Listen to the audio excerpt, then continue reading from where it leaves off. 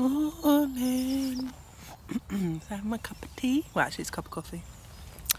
And it was so warm actually. I had a thermarest mat and like a Z light and a thermarest something or other, and a down 3 season and a Bivi bag and a tarp. And actually, it was really warm. I was just a little bit scared at times. Like, I know this part really well, and I know this part of the park well. It's quite magical and mystical, and I kept thinking that I was seeing things. Freaked me out. But I did have the deer come past me several times at night, which was beautiful. It was really lovely to see the deer, and they're here now, kind of looking at me like I'm in their spot or something, but no, I don't know. They're kind of there.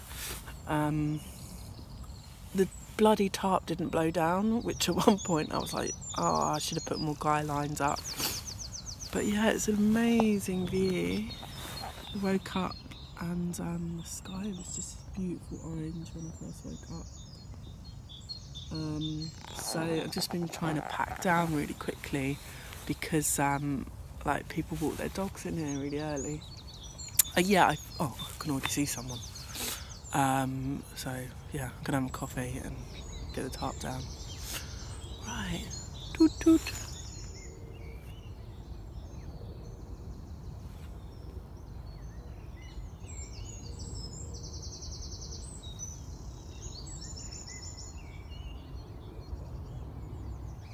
There's my little fairyland spot where I slept at night.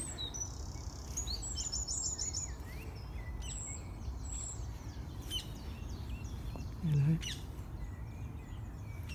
There are some deer there, but they're hiding. Beautiful, isn't it?